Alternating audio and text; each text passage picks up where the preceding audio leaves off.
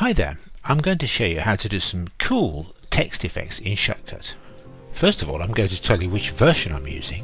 It's Shotcut version 19.07 dated July 2019. Always use the latest version. Now the first thing is to open a colour clip.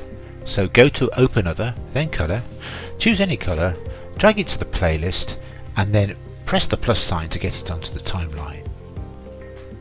It's a 4-second clip by default, so I'll stretch it out and I'll make the track shorter and I add another video track. Now go to Open Other again, then Text, then type in the word Canada. This appears in the preview pane. I'm going to move that up a little bit and also select Middle here and make the text bigger. Now I'm going to select Use Font Size and give the text a size of 140 pixels. Drag this to the playlist, press the plus sign and it appears on the timeline. So the text appears at the beginning of the clip and disappears at the end of the clip, and you can move the clip wherever you want, which is quite cool. Now I'm going back to the filters here. I'm going to remove the thickness of the outline of the text, and then I'm going to show you how you can do a basic fade in and fade out. So if you double click here and here, we get a fade in from black through grey to white and a fade out from grey to black.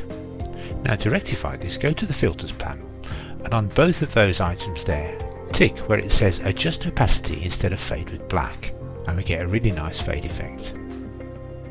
Now I want to do something more complex today, so I'm going to remove those fade in and fade outs, and we're going to use what we call a transition to make a fade in effect. So I'm going to go up here and I'm going to open a transparent clip. Now drag it to the playlist and then press plus and it will appear on the timeline. Now drag it to here. Make these two a little longer by dragging.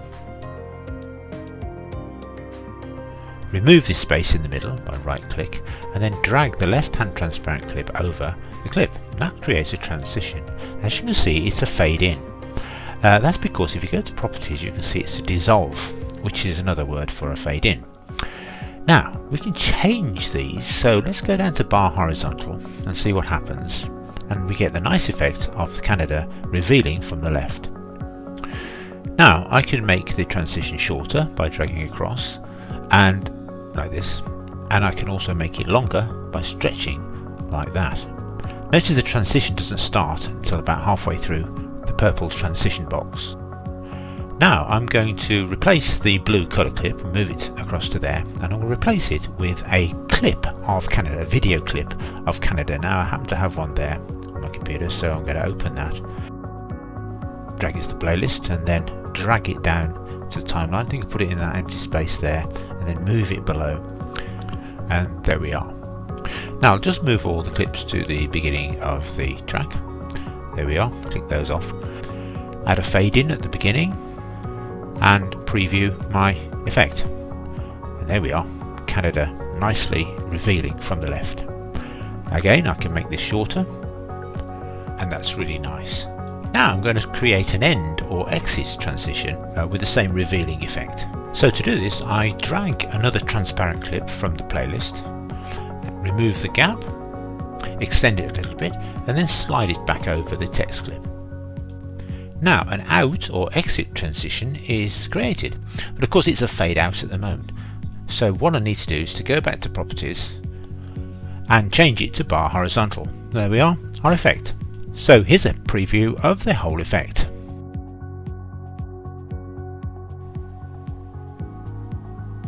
Lovely. Next I'm going to add another animated line of text to my title. Now my first job is to move the Canada line a little bit higher, so I'm just going to delete these and stretch the middle part outwards and then make another transition to the left and the right. But before I do that, I'm going to move the word Canada up a little bit. So there we are, I'm just sorting these transparent clips, make a transition to the left and make a transition inwards from the right. And then, okay, it fades in. That's because the default is a dissolve, obviously, so we change that to bar horizontal, and there's our full effect with the text a little bit higher. So far so good. Okay, next I'm going to copy that middle bit and put it onto a track higher. So there is my Canada text a little bit higher. And I'm going to stretch that out to there, and I'm going to go to filters and change the text, and I'm going to put in there Land of Mountains in lowercase. Now I switch off use font size and use the border to resize the box, and then I position it so that it goes just underneath the track below, so it looks totally centered. Then I'm going to reduce the size of that clip, and then I'm going to copy the transparent clip there to the top track and copy and paste it again. By the way, I use copy and then B to put it on the track. Then I position those and make a transition to the left. Oops, there we are, remove that. And then I make a transition to the left and a transition to the right as we did earlier. Stretch that out. Put in bar vertical this time, and you will get this. Let me just switch off that second track so you can see that on its own. There we are, Land of Mountains. And then I'm going to add a bar vertical to the last one. Stretch these two out a little bit, and we get this. There we are. So if I make track V2 visible again, and then we can see the whole effect. There's Canada revealing from the left, and Land of Mountains is revealing from the top. Now just reposition some of these to get the timing right. I think I'll move that to there, and let's have a look. And there we are, Canada, Land of Mountains, and then Canada fades out, and then Land of Mountains. Now Land of Mountains faded out a little too late, so I'm just going to insert another track here, move this to the track above, and then move it to the left a little bit, and that should make the Land of Mountains fade out a little bit earlier, and I think that's perfect. So far so good. Now we'll go a stage further, and I've copied some text into Notepad about Canada, so I'm going to create another text clip and copy and paste that text into that box.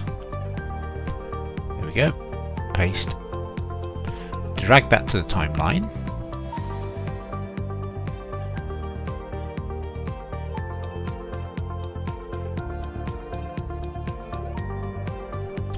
and start to reduce the length of some of these lines, which makes the text come out a little bit bigger, and do some more positioning.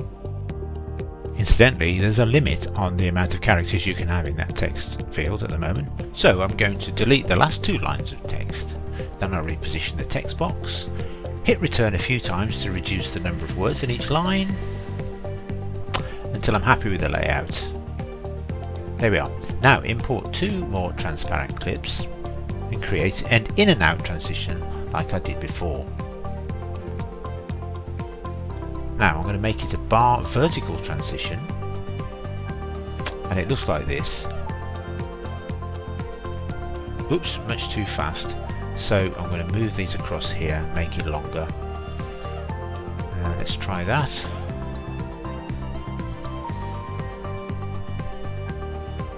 Okay, still too fast. Stretch it a bit further. There we are. There's a problem here. The text disappears. Now I know what to do here. I notice this red line has moved across, so I need to slide it back to the end. Like that. There we go then.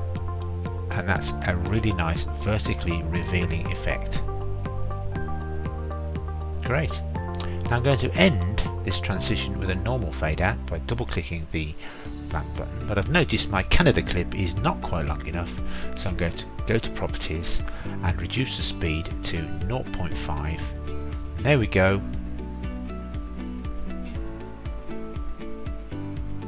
Still a little fast, but it's got a nice fade out on the end, and you can see the type of thing. Oops, it fades to black, so go to filters, fade out, and click adjust opacity instead of fading to black, and there we are. So far so good. Now here's another option. If I go to properties and select iris circle, I get a really nice effect. There we are. I think that's better with a shorter transition, so slide that to there and move the end part, and there we are. maybe a bit shorter even.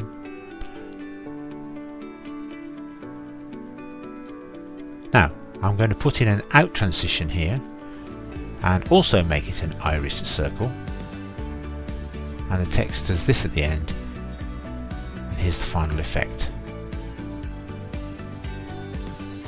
Looking good. Now we go a stage further and I'm going to talk about custom transitions. Now I'm going to hit the internet and I'm going to put in there John Ray 1 GitHub.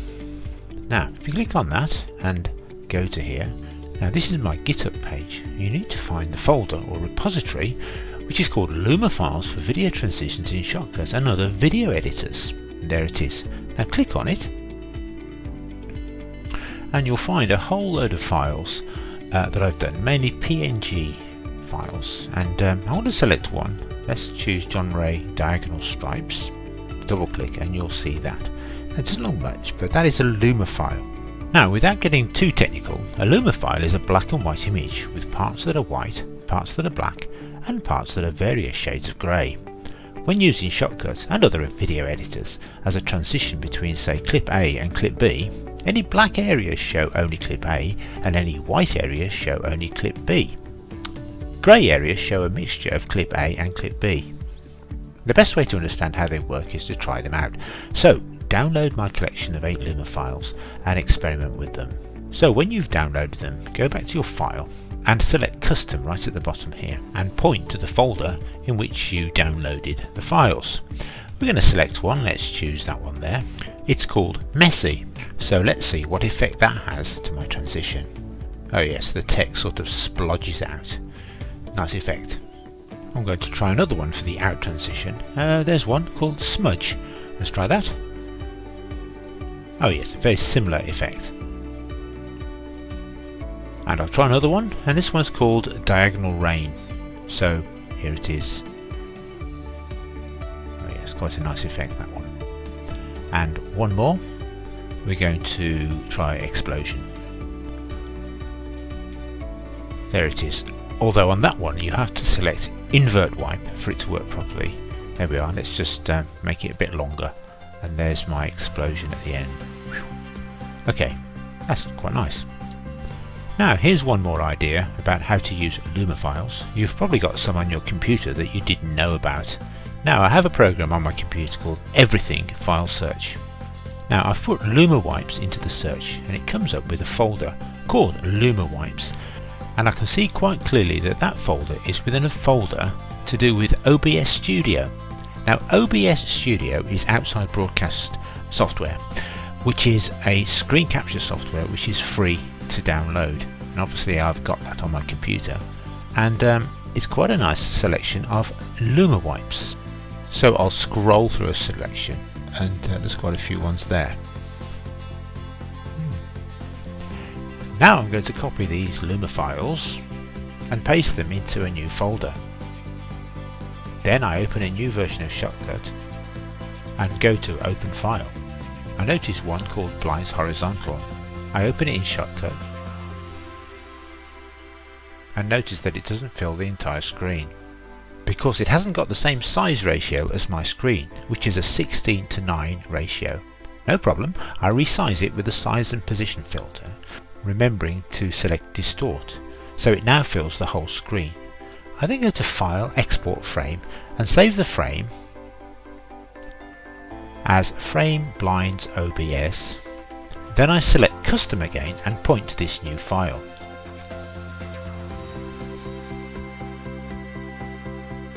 And this is the result. Very nice. I'll just run that again. There we go. Now I do the same with the out transition. There we go. I'm just going to show you one more technique. So I use the size and position filter to make this smaller, and then position it above the Canada text. Then add an opacity filter and reduce the opacity to make the text show through. And then I can position it exactly over the Canada text.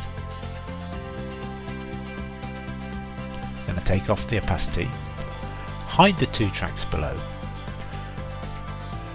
and then export as a frame. I'll call it Frame Text Blinds OBS. Now make the two tracks visible again and apply this Luma file to the in transition. Here's the result, small horizontal stripes. Do the same to the out transition and this is the result. Nice.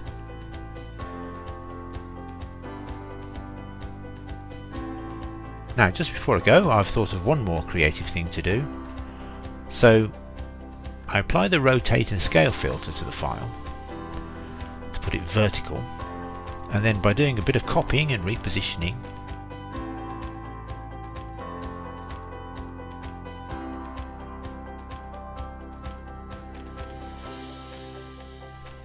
I'm able to create some vertical small blinds,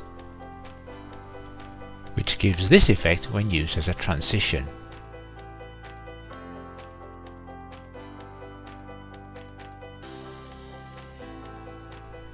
Okay, that's the end of this tutorial.